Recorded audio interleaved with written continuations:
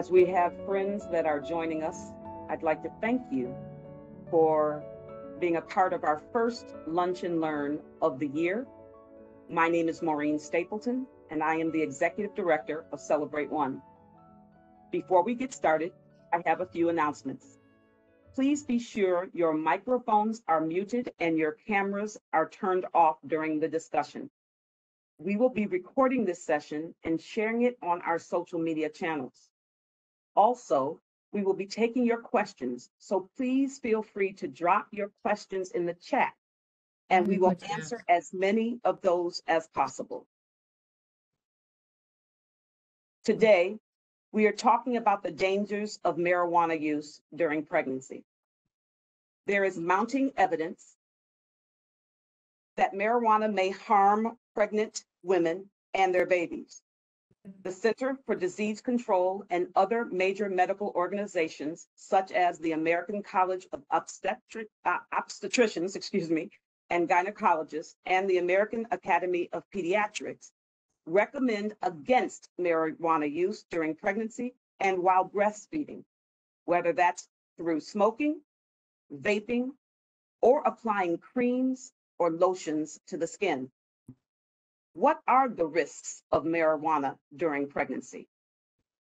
Joining me today are three panelists who will point out the harmful effects of marijuana use during pregnancy and the long-term impacts on a child after birth.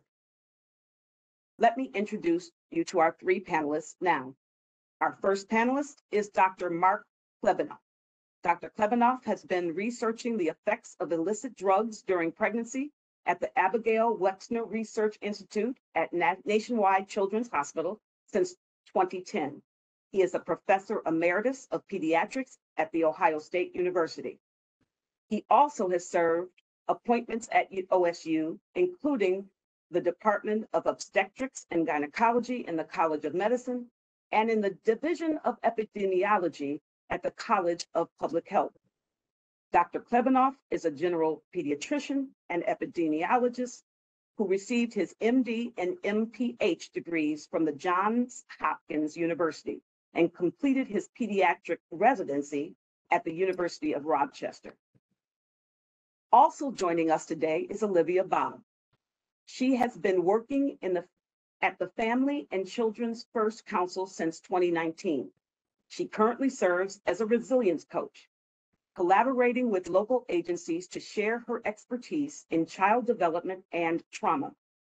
She attended Erickson Institute in Chicago, where she earned her bachelor's degree in psychology and master's degree in early childhood education and child development. Our third panelist is E.C. Green. E.C. is the president of Physicians Care Connection, an affiliate of the Columbus Medical Association. She has been with the organization since 2009. Her primary responsibility is leading the effort to coordinate healthcare services and resources for Central Ohio's most vulnerable residents. E.C. believes she is serving her God-given purpose by helping people. Her favorite saying is, leadership is an opportunity to serve. She is a graduate of the Ohio State University, earning her Bachelor's of Arts degree in chemistry and master's degree in public health. Now, before I turn over, for those of you who have most recently joined, we'd ask that you turn off your cameras and mute your computers during the presentations. And I'd like to turn this over now to our first presenter, Dr. Klebanoff. Thank you, Dr. Klebanoff, for being here. We look forward to your presentation. Thank you for having me here. And I'm going to do my best to cover this. It's really a condensation of two talks that each would run about 45 minutes. And so I'll try to, I'll be moving quickly and just skimming the surface, but I'm happy to answer questions. So if we could have the slides. I guess I don't control these here, so somebody could advance the slide. The title of the talk is Marijuana Use During Pregnancy, Short and Long-Term Pediatric Impact. Right, next slide. I have no conflict of interest or financial relationships to disclose other than I've done research on marijuana use in pregnancy that was funded from the NIH, the National Institute on Drug Abuse, as well as the March of Dimes. My next slide. To basically cut to the chase, this is a preterm birth. That is delivery before 37 weeks. And can you see my mouse when I, anyway, I don't know if you can. But this is one that was recently done. This was just from last year. These are many, really all of the studies that have evaluated marijuana use and its short-term outcomes. By that, I mean its effect on early delivery, on low birth weight, and on an undergrown baby. And what they show is, if you look at this, if you look at really both graphs, you could see that dark vertical line would be marijuana has no association. Anything to the right of the vertical line means that there's some evidence of harm of marijuana, and anything to the left of it is means there's some evidence that exposed children actually are less likely to have the outcome. And the bars represent the study, the uncertainty of each study. And when you get to the bottom, these diamonds show what happens They couldn't when go anywhere. They couldn't do anything. somebody has an unmuted mic, I They were think. locked in. Anyway, um, the diamonds show what happens when you combine all these studies. And what you could see, especially if you go to the bottom, is there is a modest increase risk of preterm birth among women who use marijuana compared to women who don't. And but if you look at these individual dots in their bars, you see that the results are kind of just numerically all over the place. Um, and there's another combination of studies that I didn't have time to put up that showed that the studies that were able to control for whether the mother smoked tobacco or not showed a less harm of marijuana than those that didn't, which I'll return to later. It shows that there's some confounding there by other exposures. So let's summarize everything on the next slide, and this is from the same article. LBW is low birth weight, PTB is preterm delivery, that is early delivery, and SGA is a baby that is small even when you consider how long the pregnancy lasted. And what the column entitled group effect is the relative increase in these outcomes among women who use marijuana, and the numbers in parentheses are just a measure of the statistical uncertainty. And what you'll notice is that there is what by epidemiologic standards would be considered sort of a modest to moderate increase in risk of the outcome among women who smoke marijuana or who use marijuana. For example, if you look at the 1.39 for preterm birth, it would mean that if a woman who didn't use marijuana during pregnancy had a 10% chance of delivering a preterm baby, then a woman who did smoke marijuana but was sort of otherwise the same would have about a 14% chance of having a premature baby. In contrast, and we don't have it here, is that a woman who smokes tobacco has about a double risk of some of these outcomes. So that's sort of a benchmark. And you'll also notice in the far right column that for all of these, the people who wrote this overall summary thought that the quality of the evidence was just not very good. And if you look at the footnote, you could see that the word high heterogeneity basically means if you looked at the individual studies, their results are just all over the place. They're not at all consistent. And then there are biases that I'll come to in the next couple slides due to measurement error and what we would call residual confounding. So let's look at the next slide. And what I mean by confounding is that on average, women who use marijuana do a lot of other things that are without a doubt not good for the pregnancy, not good for the woman, and not good for the child. Women who use marijuana are more likely than other women to smoke cigarettes. They're more likely to use alcohol as well. They're more likely to use other illicit drugs. They tend to be on prescribed psychotropic medication, things like Prozac and other things, more commonly than other women. And they themselves are more likely to have some mental health issues. In particular, they report higher levels of anxiety, depression, and stress, none of which are particularly beneficial to the mother or the child.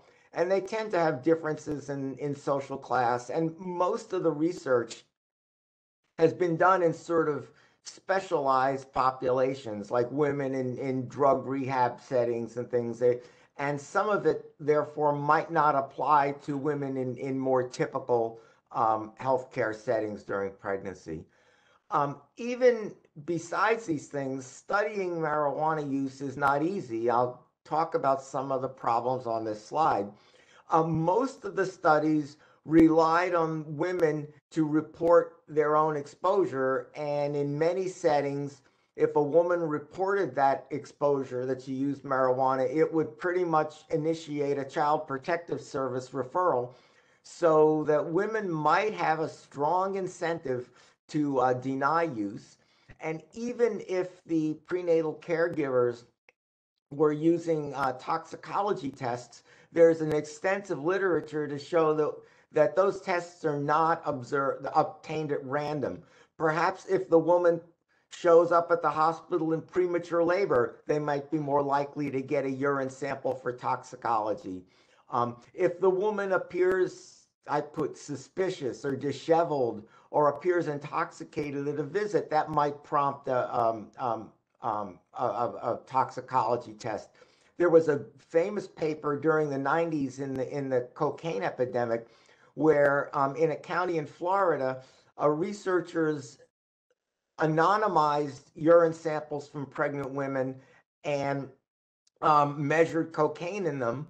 And they found that African American and white women were about equally likely to have cocaine metabolites in their urine. But when they looked at who got identified clinically and who got reported, African American women were much more likely to get identified and reported. So there's certainly bias in who gets labeled as a user. Most of the studies that looked at this didn't do a very good job of getting a sense of when during pregnancy the woman used. Did she stop using during pregnancy? Did she start? Nor how much, how often she smoked or how deeply she inhaled. And many of the older studies were done when marijuana wasn't as potent as it is today. So there are a lot of complications in trying to study this. Let's look at the next slide. So that the results of short-term things like prematurity and low birth weight are kind of mixed. There are fairly few studies that have looked at how these children do long-term, and only two were specifically focused on marijuana, and both of these studies started 40 years ago or more. One was done in Ottawa, which is in Canada, and it studied mainly middle-class pregnant white women.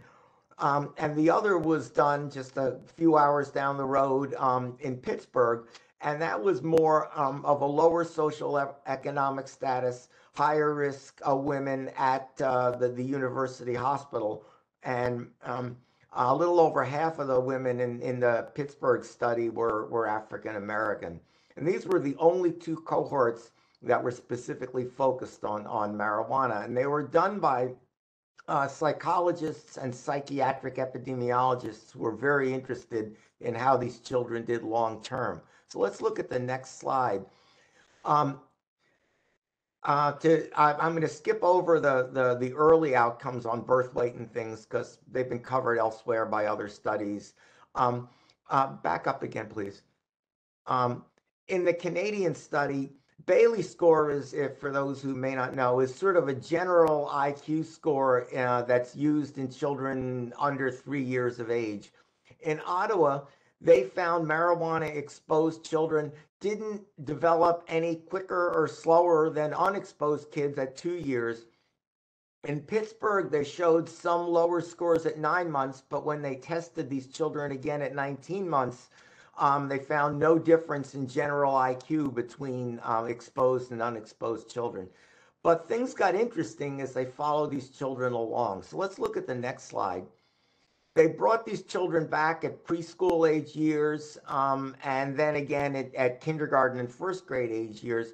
And they started seeing some very specific defects that were remarkably similar between these two different populations.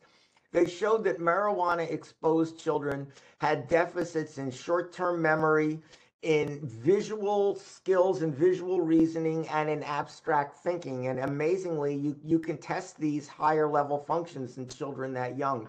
But what was fascinating is their general IQ was not different from the children whose mothers didn't use marijuana. In other words, this is a very, very specific defect that actually is of some importance. They brought these children back in at 5 and 6, and they found that the results were repeating themselves from what they had seen in 3 and 4. So let's look at the next slide. And they continued to follow these children when they were 10 to 12 or so, when they were, that is, kind of tweens and pre-adolescents. Again, their general IQs were not different from the children who were not exposed to marijuana, but the deficits that they saw in very specific skills persisted, and that is their ability to think abstractly, ability to make sense out of what they're seeing, ability to focus their attention. And these things led to problems that their parents and teachers reported with these children being inattentive at school, being impulsive, being unable to kind of control themselves very well. And the parents and teachers reported that these children had what would be externalizing behavior, that is, things like acting out, delinquency. And what the psychologists who did these studies realized that these are important parts of a very higher thought process in humans called executive function. So let's look at the next slide about what is executive function. It is not, it's really more properly called executive functions because it's kind of a collection of processes. And I think of it as not just how well your IQ tests, but it's the ability to do something useful with the intelligence you have. Interestingly, when people have studied it, it correlates at least as well as your IQ does with your success in school and with your success in life, because it involves your ability to focus your attention on the problem at hand, the ability to resist impulses and things that really help you advance in life. This is a function that begins to develop rapidly during preschool years, and actually most of us continue to develop our executive function through about our mid-20s. So let's look at the next slide. I call it thinking fast versus thinking slow.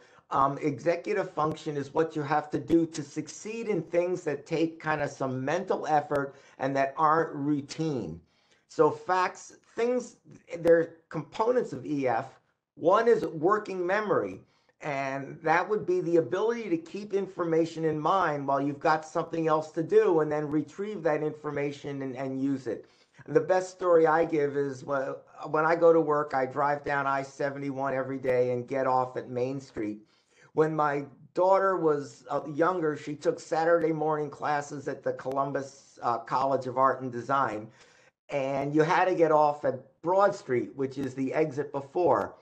Well, half of the time when I drove her there, I forgot to get off at Broad Street because I was so running on autopilot to get off at Main Street that I just drove right by the exit. And that's a failure of my executive function and my working memory to remember, hey, I got to get off this highway at Broad Street. Cognitive flexibility is the ability to shift what you're thinking about to apply different rules in different settings. It would be like if I'm driving home and I hear on the radio that there's a traffic jam up ahead of me, is my brain able to start thinking, all right, should I get off here and take a different route home, or should I just slug it out in the traffic jam? And then inhibitory control. And the best example of inhibitory control I could think of is Simon Says. Because think about that game. You have to resist the impulse to do what you see.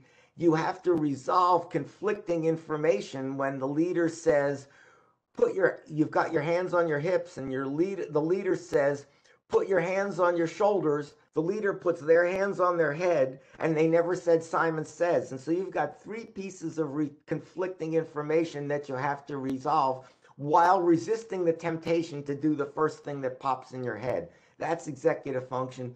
And then the ability of like planning your day. Like if you've got a bunch of errands to run and you want to think in your head, it's Saturday morning, how do I drive to all these places to do it efficiently, and map that out in your head. And these are some of the things that EF does. Let's look at the next slide. And so in summary, this is not an easy thing to study because of the things I discussed. But there is some evidence that marijuana may be associated with a modestly increased risk of preterm birth and low birth weight, but studies are consistent. And marijuana probably is associated with long-term deficits in higher intellectual functions, although not with a deficit in IQ. And I think personally the latter one hangs together real well, because that correlates with where the cannabinoid receptors are in your brain. They're in the same areas that control executive function. And unfortunately, the obstetrician sees a pretty normal baby and thinks they're done. But I think the real concern with marijuana shows up when these children go to school. And that would be my summary of a lot of literature. And I think the last slide is just, I'm mostly working from home, so the phone number, you can leave a message and I'll call back, but my email address is still good. So I hope I didn't run too far over, but I thank you for your time. Thank you very much, Dr. Klebanoff, for such compelling information that you just shared. We will come back and ask you a few questions at the end. So thank you very much. Thank you. Our second presenter is Olivia Bobb from Franklin County's Family and Children's First Council. Olivia? Yes, thank you, Director, for the introduction, and Dr. Klebanoff for the amazing setup. So if we could advance to the first slide. Today, I really want to talk about stress, reward, and resilience, and really answering the question of why might mothers be engaging in marijuana use? I think it's important to understand the background and where they're coming from. So if we want to advance to the next slide, I will try to go through some of this as quickly as possible. There is more to this kind of visual, but we'll kind of stay within this bounds. So we utilize the work of Dr. Bruce Perry and other researchers, but we're going to utilize his work today. He talks about there are 5 states within our stress response, right? So it's kind of a continuum. So what you're seeing is 5 different states that we can be in at any given time. And it's really impacted by the stress or the perceived threat that we encounter each day. So the best way to explain this is through an example. The other day, I was super calm. I was actually working on this PowerPoint presentation, and a lot of it was like modifying some of the slides. So it was really methodical, very calming and relaxing. So I was in this calm state, right? There was limited stress. I was just kind of preparing this. I was sitting on my couch drinking coffee. So during that calm state, I was able to actually access my executive functioning, right? When I'm calm, I can think a little bit clearly. I can plan for the future. So I was preparing for this presentation to come up. We're having a little bit of challenges with my nephew in his school. So my sister calls me as I'm doing this work, and she's like, the principal wants to meet today. Well, the school's an hour away. I'm like, all right, cool. I can do that. Let's do it for 2 hours. I have enough time to get ready. When she had called me, I jumped from that calm state to an alert state. I was aware of the things that were going on. However, in that alert state, we can still access our executive functioning. We may not be planning for years to come, but we can plan, you know, in that moment in the future, and kind of access that. So I became a little bit more alert, aware of my surroundings. So I get ready, I start to leave, I get in my car, I drive about 500 feet and my car stops working. It starts shaking, it locks up. I am no longer alert. I am like alarmed. I'm about to enter that fear state. I'm like, what's happening? I don't know what to do. I'm freaking out. So I get out, I try to jump my car. I do all of these things to get it to work. When I'm in that alarm state, I'm thinking here and now, what am I going to do in this moment? So some lovely human came over and tried to save the day, and 3 people ended up helping push my car out of this intersection that I was about to enter. And I was able to kind of calm down and get a little bit more alert. But in that alarm state, I wasn't able to access my executive functioning very well, right? I was like, where am I going to go? How do I get to this meeting in time? When those people helped me in that moment, I fluctuated from alarm back down to an alert state, and I was able to contact family and friends to get things done. I was able to get a car. I left my car where it was, and I was able to get to the meeting on time.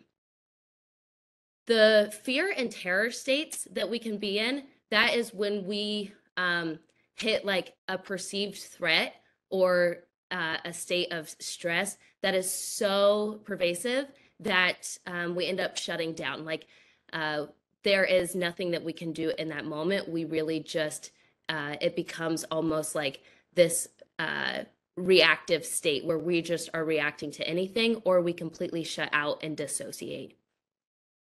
So that's a little bit about some of the 5 states that we can be in. Again, they fluctuate throughout. A big thing that I want to note with the arrow is people who have experienced trauma or who are in states of high stress can stay in that alarm state. Typically, if we're not experiencing those things, 80% of our day is in that alert, right? Aware of things. But when we're experiencing that stress, that trauma, we are more alarmed, and we keep most of our day in that state. So when we perceive a new threat, instead of jumping from alert to alarm, we're jumping from alarm to fear. Next slide, please. So now that we are aware of some of those states, I want to talk about reward, right? Our brain, when we talk about reward, our brain is not, this is not an idea of like, I get my work done, so I get a sweet treat, right? It's not something that we earn, but our brain is seeking out reward all throughout the day. We have a certain level of reward, or our bucket, that we want filled, and we are doing many things throughout our day to fill that bucket. So when we're calm, think of this as being like in the shower, and all these thoughts flood to you, or right before you go to bed, you're laying there and you're in this like calm state. You're really relaxed. Typically you spend this by yourself. That meditation, prayer, this is when we find reward in things that align with our core beliefs or our values, right? But volunteering, doing these things that we can really think in the future that hit those core beliefs. When we're alert, we're looking for those relationships. We find reward in the relationships and physical intimacy that is around us. When we're alarmed, this is something that I think about when I get off Zoom meetings a lot too, is that sweet, salty, fatty, crunchy foods. When we're alarmed, our body is craving high intensity. So this could be high intensity workouts. When I got in the car to drive an hour away after my car shut down, I was scanning the radio, just trying to find really loud, high, fast beat music that would help calm my nervous system in that moment, because I still was riding on that alarm state. When we are in fear, there is nothing that can be rewarding aside from like a removal of distress. So when we think of this, people might dissociate or people might escape, right? We are just trying to get away from whatever perceived threat is causing us distress. Going back to that executive functioning, a lot of times in this moment, it is shut down. We're not able, again, to access our prefrontal cortex, right? And our thinking or learning brain. We are really just reacting. And the last one is terror. And again, you don't often see this in people in this state, but this is when nothing is rewarding and there is a complete shutdown, again, dissociation. People might kind of pass out, and there's the only thing that will really help in this moment is a removal of the threat and time to come back to it. Next slide, please. So this slide, and something that I want to really think about, is when people are utilizing marijuana, they are utilizing something that is helping them cope with stressful situations, right? When pregnancy is a novel experience, right? And when we experience novelty, we perceive it as threat. It's new. Our body is responding to it as a stressful thing. And so we're coping with it. This could be a mother's, second or third pregnancy, but this one is still new. It's still novel. And in this state, we are, again, seeking those rewards. Marijuana use is a reward, right? It is something that helps us calm our body to regulate. All of those rewarding things, we are accessing them to bring us back down into a calm state. When we want to take away something like marijuana use that is a coping mechanism, we have to find something that is able to fill the gap, right? We are removing something that is extremely rewarding and pleasurable for someone and is helping them deal with stressful situations. So what are we replacing it with? That's where the resilience factors come in. These resilience factors, there are many resilience factors that we have in our lives, right? But we really talk about these 5 main ones. A big one that stuck out for me in my moment of stress was connections to community. These lovely humans came over and they helped push my car out of the way. They helped bring me down out of a calm state. That brought reward. Another rewarding aspect for me in that moment was being able to rely on other people in that moment of calling a friend for a car. And I had to take another friend's dog out. I was like, I have no time. I had another friend that I could call and say, I need help. Can you please take this dog out? When I think of resilience factors for pregnant women and mothers, is centering pregnancy or those peer groups that they have access to. These can be really beneficial in providing some of that reward, that support that they need to potentially quit using a substance use or learning new skills. So when people go into community or to centering pregnancy or these peer support groups, they have other people who are going through the same thing as them. In that, they get to share their experience, right? How rewarding is it to share information, feel validated in the stressors or the things that you're going through? When they have a win, when they do something, such as I think of, getting stable housing or accessing childcare or getting a new job, those can be moments of success. Those are resilience factors, right? A lot of times I think of, as practitioners, we're the cheerleaders. We get to celebrate those big wins, those moments of success. That's a resilience factor. In those communities, they also are learning new skills, right? A lot of times I've been able to observe centering pregnancy, and they're going through what child development looks like, right? What does breastfeeding look like? They're learning these skills and gaining this knowledge and information that allows them to persevere. They get to move forward. So even if they take a couple steps back, when I think of marijuana use, if they're trying to stop and they take a step back and they utilize it in one moment, they still have new skills that they might be able to access and move forward and try new additional skills. When they have moments of success, they persevere. They also have a sense of hope, right? If we have a sense of hope, that allows us to keep moving forward. I know that tomorrow could be a better day. And the last one is self-regulation. And this really comes into play with that reward that we think of. what is rewarding to us and what is helping bring us back down to that calm state. How do we do this for ourselves? What are tools that we have that allow us to self-regulate? This is something that is a huge resilience factor, because even in the state of alarm, even in high stress situations, if I have the ability to self-regulate, then I have the ability to activate my other resilience factors and keep moving forward. We like to think of it as a wheel or gears that lock together, because once we activate one of them, we start to activate the others. If I have connections to community, I have moments of success, I get to persevere. And then there's a sense of hope. And then in the middle, we have curiosity, right? So how are we getting curious? This isn't necessarily a resilience factor that's talked about often, but it's something that our team really finds beneficial in these conversations about resilience, because we can get curious about what a mother has as resilience factors, right? Maybe she has a strong sense of community already. How do we continue to build that up so that she can learn new skills through these communities? If she doesn't necessarily have a sense of hope, what can we do to provide her with the feeling of a sense of hope, right? How can we get curious about the tools, the resources, the things that she's already linked with that continue to build, we can continue to build up these resilience factors? Again, they come into play. This is fine, you can leave the slide.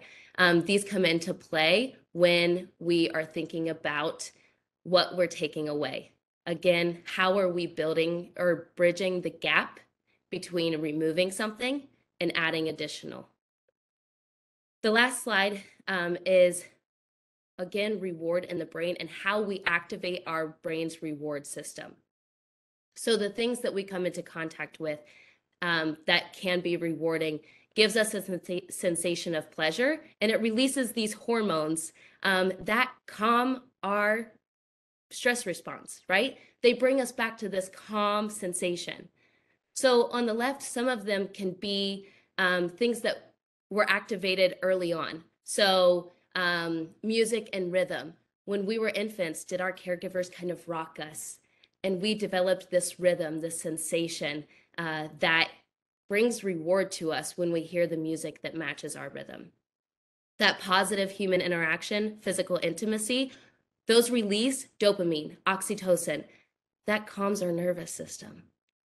But when we may not have access to these, we might engage in things that might be more maladaptive, because again, we still have a reward bucket that needs to be filled.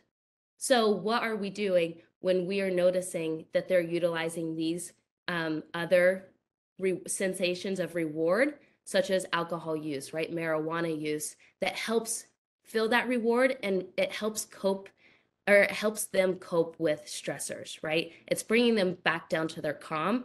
So how are we replacing it? The last thing I want to leave us with is being aware and cognizant of the brain's reward system, right? And what we're utilizing to self-regulate and cope, while also being aware of resilience factors.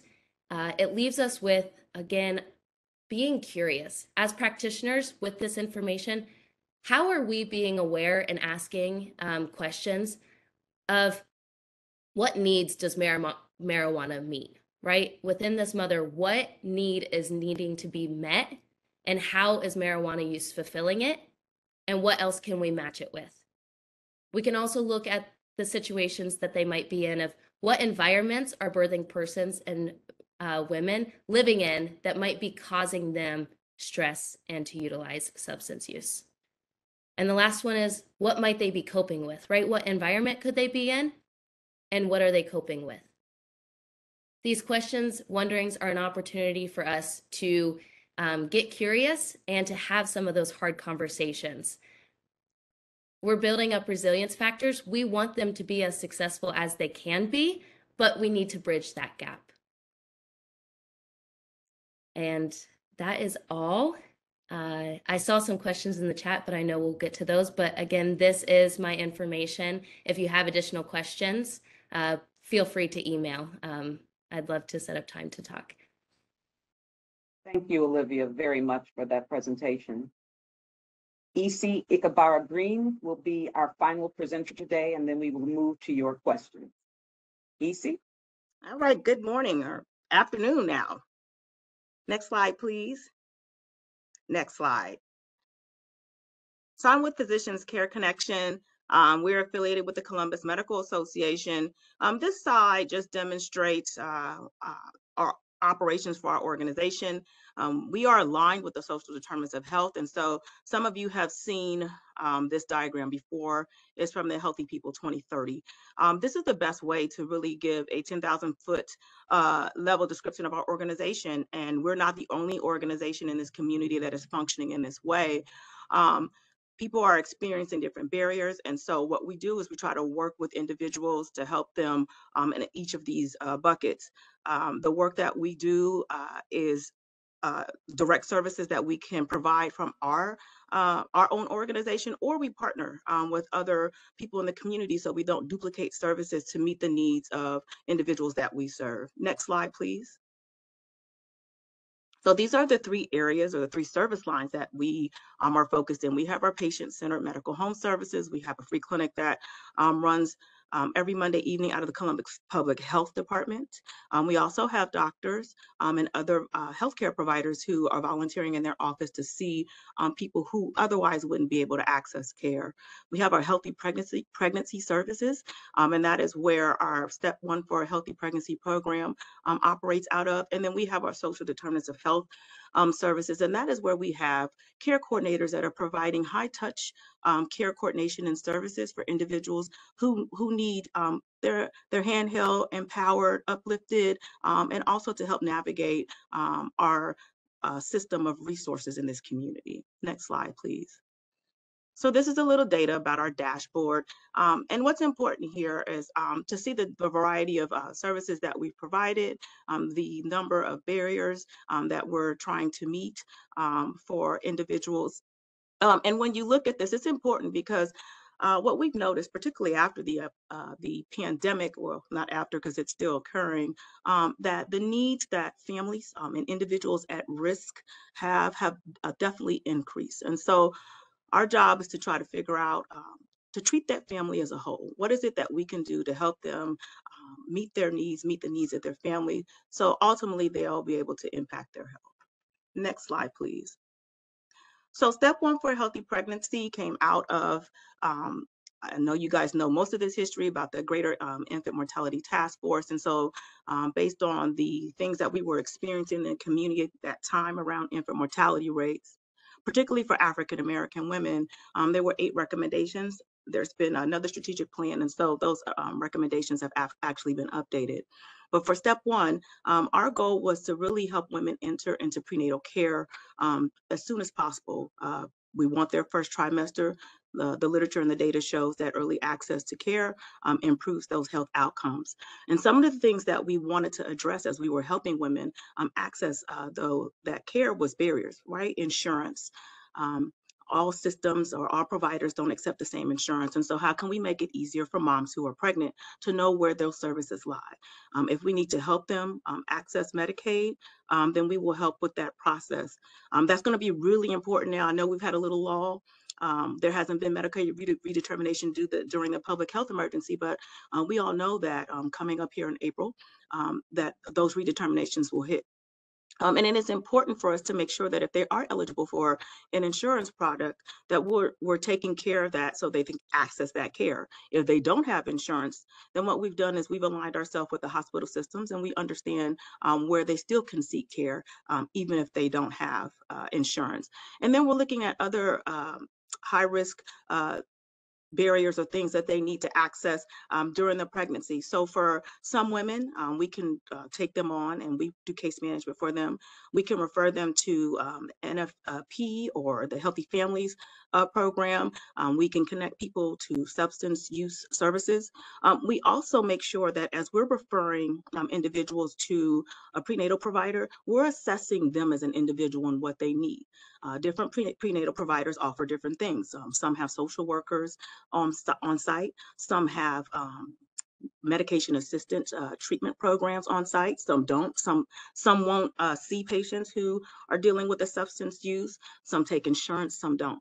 We want to take that monotony out of trying to figure out where people can find their resources. So we've aligned ourselves with the delivery hospitals and also the other private care providers to help women find out where they can receive prenatal appointments. A lot of folks think that they need to schedule those appointments at the delivery hospitals, mass clinics, but they're private practice providers that take Medicaid or other insurance. We also help people apply for Marketplace. If they have private insurance, we'll assist them as well. So again, we want to take the difficulty out of trying to figure out where is it that they need to have prenatal care. We also are assessing their previous prenatal history, so we can better understand if they need to see a high-risk provider or another provider to address their situation. Next slide, please. So this is the data from 2022. It's our preliminary data. We're still running things, but this is the number of appointments that we've been able to schedule throughout the various providers. 50% of the women, they live in the CelebrateOne zip codes. That's important because those are the zip codes with the highest infant mortality rate. So we want to make sure that services are reaching them. And then 38% of the women that we serve are African American. And you can see from the insurance status here, about 69% of the people we're serving are on Medicaid. And so the things we're doing when they're calling us is we're ensuring that their Medicaid is still active before we schedule that appointment for the provider. Should they need other services for Medicaid, such as transportation, it's important to know that when someone has straight Medicaid, their access to transportation is through a different route until they choose a provider. And so we are in the background ensuring that they've kind of tied those strings or applied for whatever service they need. The other thing that's important is many times women will call us and they're 2 or 3 or 4 weeks pregnant. A lot of providers won't take them for their first appointment for 7 to 10 weeks. And we've assessed them. We've assessed that they are having trouble with housing assistance, food. And so what we want to do is try to address some of those social determinants of health while they're waiting for their prenatal appointment. And then we're sending that information on to the provider so that if they have a social worker or a CHW or somebody that is at their site, they can continue to provide those services. Or we can work with the mom and we can provide those for her as well. So there are a lot of things that we're doing before they actually have the prenatal appointment so that goes smooth for them. Olivia talked about the different states of response that people are living in. And a lot of the women that we're working with, they are in that alarm state. And so if we can make even one thing easy by helping them understand how to access their prenatal care quicker, and then tie up those things, interpreters, transportation services, while they're waiting, we hope that it alleviates some stressors for them. Next slide, please. So during our assessment, we do ask about women who are using substances. And we know that in this community, there's been large efforts around opiates and tying people to treatment and recovery services. And we are very grateful for our partnership with CompDrug and working with us and the hospital systems also to get people connected. However, the women that we're working with, we've always known that there's been marijuana issues, alcohol. And so we have partnered with CompDrug and other treatment providers to figure out, what their services are and how we can refer those women into treatment, or work with a hospital system that may offer some of those services and get them tied that way. So you can see, I gave some data before the pandemic, what our substance use looked like. And I will tell you that this number in 2022 is the highest we've ever had for the number of women who are admitting to using substances. And so of the people that are reporting using substances, the bottom graph shows you the percent of the women who are using marijuana. They are eating it, they are smoking it, they are vaping it.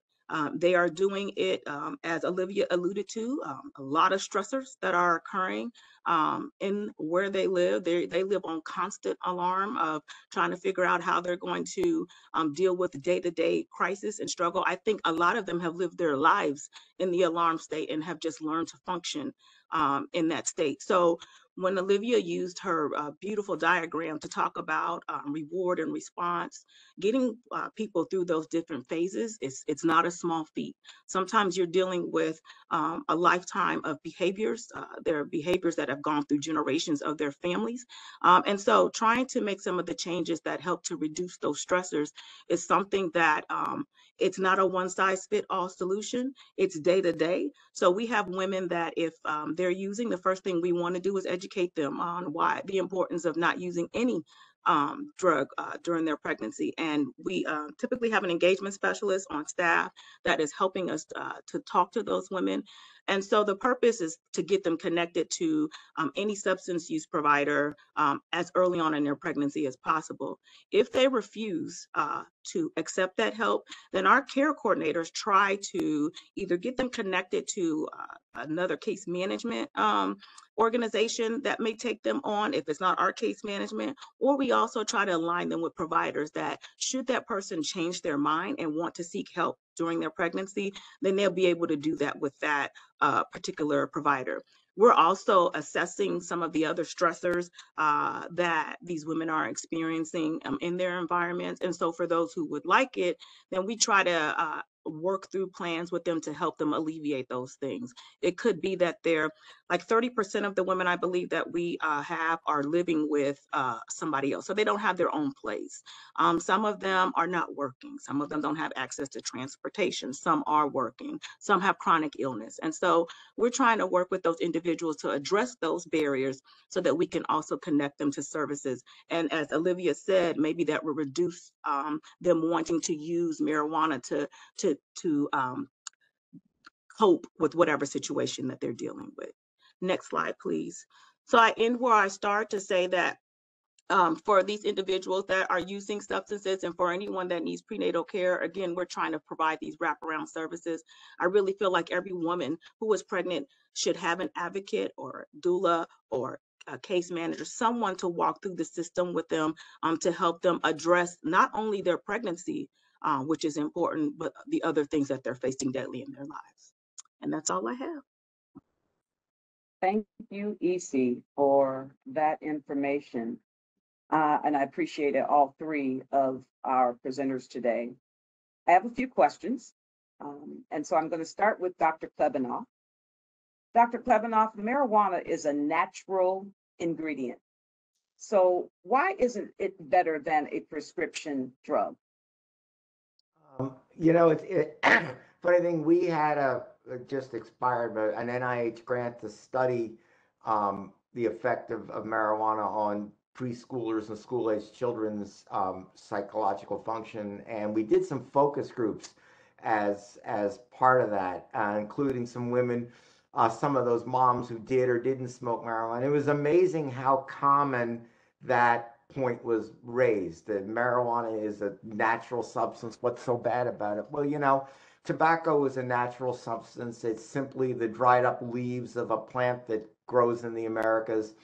People have been making alcohol from grain and from fruit ever since recorded history for at least 5,000 years. So alcohol is a natural product, and opium is just extracted from poppy flowers. And so all of these are natural products, yet I don't hear anybody saying, gee, tobacco is natural. What's the harm in doing that?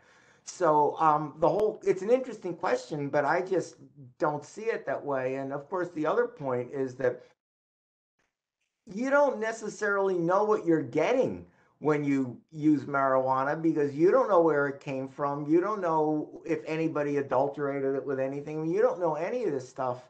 For better or worse, at least when you get a legal licensed drug at the pharmacy, you know what's in it. But even that aside, it's just because something is natural and a natural plant doesn't mean that we should all go out and eat it or smoke it or whatever.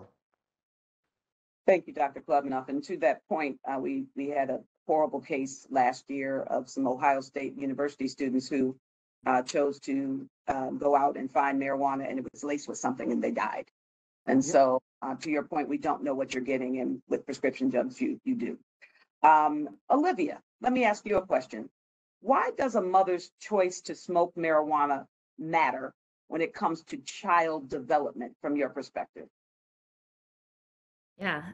So we didn't get a chance to talk about this, but a big part that we present on is how the brain develops, and it develops in a sequential order, right? And during utero, the most rapidly part of the brain that's developing is the brainstem. And the brainstem controls a lot of that stress response. Everything filters through our body from the bottom up.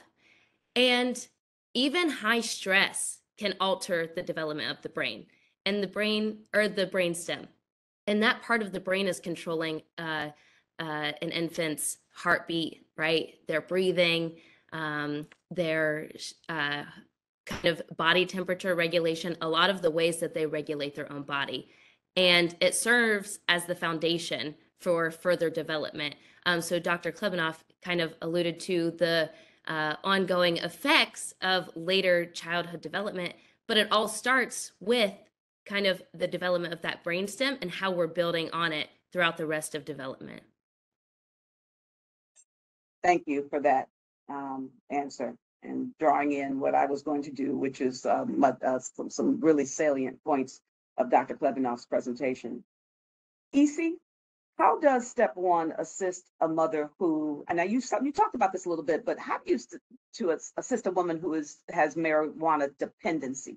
What are the organizations you rely on? What are the things that you do, the steps that you take? So definitely, like I talked about our relationship with Comp Drug, and what I did with Alex was we tried to identify other treatment providers that we could refer women to from an educational standpoint. You know, one of the things that's a little difficult is that some of the women are using the marijuana for nauseousness, and we've seen where they've said that the provider has prescribed that for them. And so I think for us, it's the education piece. So getting them to a substance use provider, and I will tell you, most women who are smoking marijuana, they don't want the referral to a substance use provider. As Dr. Klebanoff said, or as it's like, you know, normal for them. And so they don't really see it as cocaine or, you know, or an opioid, right? And so the education is huge. It's something that I feel like we can't just accomplish in one phone call. So that's why the referral. So let's say you don't want to go to the substance use provider. Well, maybe they'll trust us as a case manager. And so the case manager, as they continue to meet with them, will continue to discuss, right? Are you still using? You know, let's talk a little bit more about that education. Some of it is trust, right? If they don't trust, then they're not even going to listen to you or even self-report. So we are actually pleased that women are self-reporting more about that use. And I think we need to continue to educate ourselves on what we can do to get them to that provider that can continue to help them relieve some of that or not have that use. But my own opinion, which, you know, I'm not a medical person, I think the if you can't relieve the stressors, so right, so Olivia talked about the environment. If we can't deal with the environment, I'm not sure, or talk to them in that way, right? It's one thing to say that it's going to harm the baby, right? We shouldn't be doing it. But then what is it that we're giving them instead, right? To relieve that need to smoke that marijuana. To me, it has to be a combined effort of the substance use, and there also has to be some other case management that is occurring hand in hand in order for it to work. And again, that's my unsolicited, non-medical opinion. Thank you for that unsolicited, non-medical opinion, because you are seeing women every day who are in need of support and supportive services to make that transition away from marijuana use. So that's why you're on the call, and that's why we're so grateful that you were able to present today. The majority of the 70 some folks who are on this call are practitioners or human service providers, or those people who are connected to the work of the social determinants of health that we all know impact someone's coping skills. But this presentation will be shared on our social media platforms at the city and at CelebrateOne. And so others will have an opportunity to see it. What should a woman do if members, or what should anyone do if members of their family are using marijuana in the home, especially if they're using it with a pregnant or a parenting under the age of 1 or 2 child? what should a woman do, or what should a family do to get that member help, or what should they say? Give them some concrete steps to take.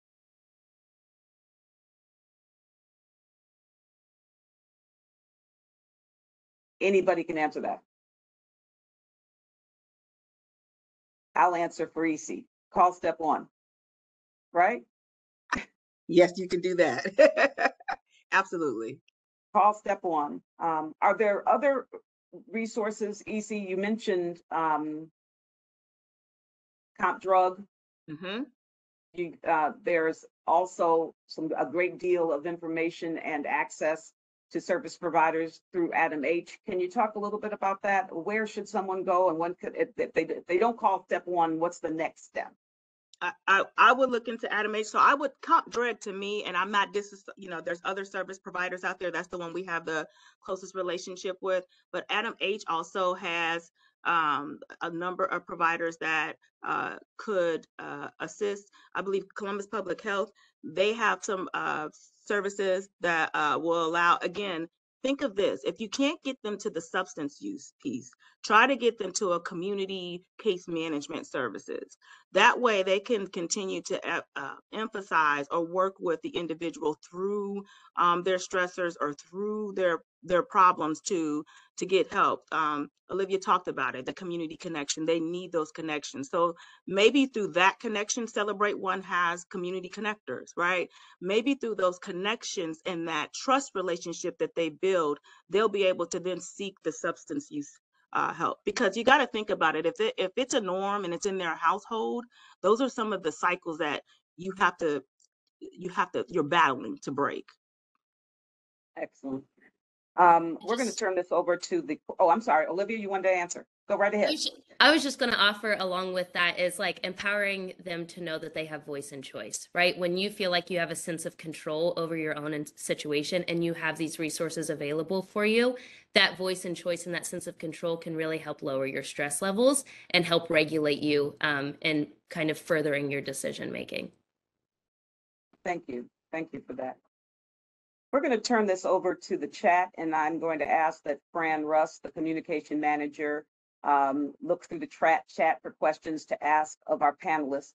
But while Fran is setting up to do that, we do have a couple of really good comments that have come into the chat. One from Audra Jordan. Step Clinic, STEPP, also accepts all pregnant women with substance use disorder. And so that is a resource in the community. And they do OB care on site. So that is also a benefit. So you can go and get both your OB care and substance use disorder assistance and support. Cynthia Ward said Ohio Health does not do substance abuse, but the social workers can refer for substance abuse treatment. And then they have resources available. So if a mother or a family wants help, they can get that help. As Fran begins to look at questions and begin to ask, I would ask that you continue to put your questions in the chat, and we'll answer as many as we can in the next 10 minutes.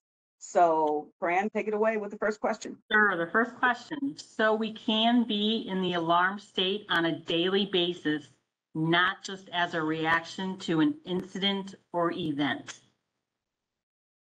Yeah, so we can stay in an alarm state as long as the stressors are there, right? If there's a pervasive stress and we're not able to escape it, we can stay in that alarm state. I'll use the example of my car, right? My car continues to be a stressor for me. For the past couple of days, I have stayed in an alarm state because it is ongoing.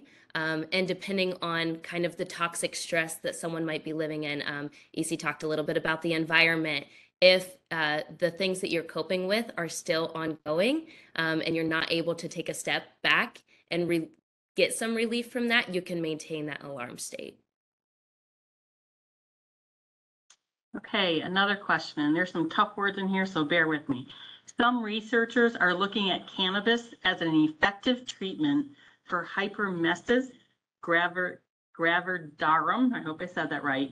How do we balance the information presented in today's talk with what others may be publishing about this potential benefits of cannabis use in pregnancy? That sounds like Dr. Klebanoff question. That sounds like one for me. Um, it's uh, it's commonly believed that marijuana is is beneficial for women who are having nausea or vomiting to the point where they can't eat, or it's impacting their blood chemistries and things. But there's not a lot of hard data to say how effective it is or isn't. There's just a lot of kind of anecdotes that people tell. And to be honest, Zofran is the common drug that people have given are given for nausea in a lot of circumstances, and there's been a fair amount of research on that during during pregnancy, and by and large, it seems to get a reasonably good, clean bill of health. And from our hard experience with cancer patients and in pregnancy, we know it's effective. So I would say, talk to your prenatal caregiver and see if they can write you a prescription from a medicine who at least we know what it does and what it doesn't do, unlike marijuana, where you're basically the test pilot for something. Excellent. Thank you for that, Dr. Klebanoff. Fran, next question. Actually, there's just more comments. Ohio Health Wellness on Wheels will see someone without insurance. We also provide transportation assistance if needed. STEP Clinic also accepts all pregnant women with substance use disorder. Ohio Health does not do substance abuse, but the social worker can refer them for substance abuse treatment. Good. So there's another question that has come up in conversation, and that is, and I think I know the answer because you Dr. Klebanoff and others were pretty clear, but is there any difference between using during pregnancy versus using during breastfeeding? The Nobody really knows. If you actually read what the American College of Obstetricians and Gynecologists said, is they said we recommend against it for the simple reason that there is not enough good evidence for us to say it's good, it's bad, it's neutral. And they said, given everything else we know, the cautious approach is to avoid it. So there's surprisingly little known about any harmful effects or good effects or any effects of marijuana during breastfeeding. And another question that has come up, and we know it comes up all the time when we talk about tobacco use. What about secondhand marijuana smoke? Not well studied, frankly. It's not easy to study because a good number of the people who are exposed are users themselves and may not want to admit it. It's a difficult thing to study, and the literature on it is remarkably thin. And remarkably thin says that we really don't know. Exactly. And so if you want to be the test pilot for this thing, then go ahead, but you got to know that you're being the test pilot. Understood. The CelebrateOne has worked with ACOG, and you just mentioned them, Dr. Klebanoff, to co-brand one of their information flyers on marijuana use. And that co-branded material will be available to those who registered for the call today. So we'll send you out that flyer so that you can copy it. We and our connectors and navigators will continue to use it as well.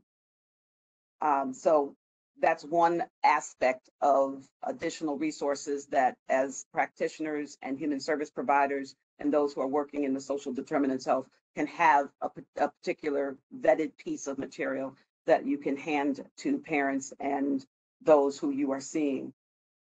The other thing that you will receive today at the conclusion of this webinar is a survey on the information that you received today and suggestions for future webinars and opportunities to lunch and learn. We can go to the next slide. Today's takeaways. What is the one thing that you would like pregnant and nursing moms to know about marijuana during pregnancy? What is it, the one thing that you would like to know, to share with pregnant and nursing moms to know about using marijuana during pregnancy? And I'll leave that to the three, and then I'd ask people to put your information or your answer to that in the chat.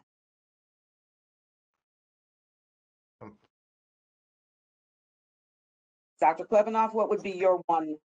I would say, even if everything turned out all right in your pregnancy and with your newborn, from what we've seen about long-term impact, it doesn't mean you're free and clear. So one powerful thing that we can share with moms who are and dads who are experiencing this. Very good. EC, what is the one thing that you would like pregnant and nursing moms to know about using marijuana use during pregnancy? That they're human, we see them, and they should call Step One for healthy pregnancy if they want help, 614-721-0009. Repeat that number again. 614-721-0009. Thank you. Olivia, what is the one thing that you would like pregnant and nursing moms to know about using marijuana during pregnancy? Yeah, I think the biggest thing is that habits are really hard to change, right? And validate that experience.